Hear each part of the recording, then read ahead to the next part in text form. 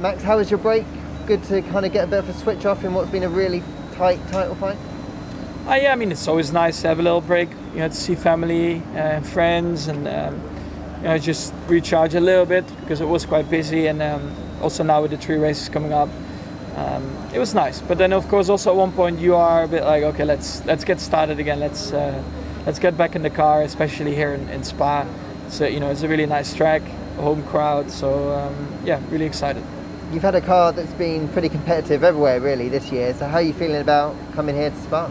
Yeah, I mean, some tracks were better than others, but overall, yeah, I think the car has made a big step forward compared to last year, and I'm just excited to go here. I mean, naturally, it's not been the best track for us in terms of results and pace, but I do think that this year can be a little bit better, and of course, also the weather is coming into play with a bit of rain probably around, so you never know what's going to happen.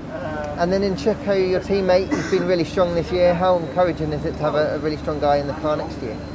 Yeah, I mean, it's nice to work with Checo. He's been really good as a teammate, and I hope that together, we can score a lot more points for the team. Because of course we're fighting on 2 fronts, drivers, but also team championship, and yeah, we like to get back to where we were a few races ago.